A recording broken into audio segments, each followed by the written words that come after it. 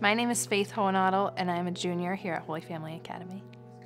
Having a scholarship significantly helps me be able to attend this school, and I don't think I would be able to without it, and I don't think I would be the person I am today without coming here, so I'm really grateful for that.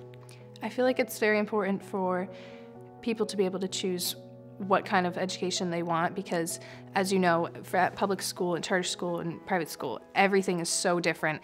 They prioritize different things, so the main thing here is our faith, and everything is centered around that, and that's something very important to me. So I think that it's very important that my parents gave me the opportunity to choose where I wanted to go.